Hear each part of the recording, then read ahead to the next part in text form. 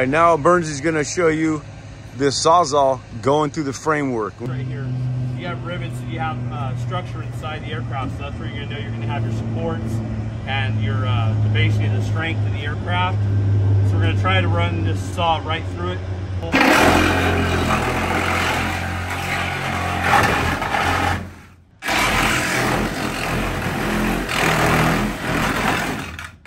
Voila, you got it through.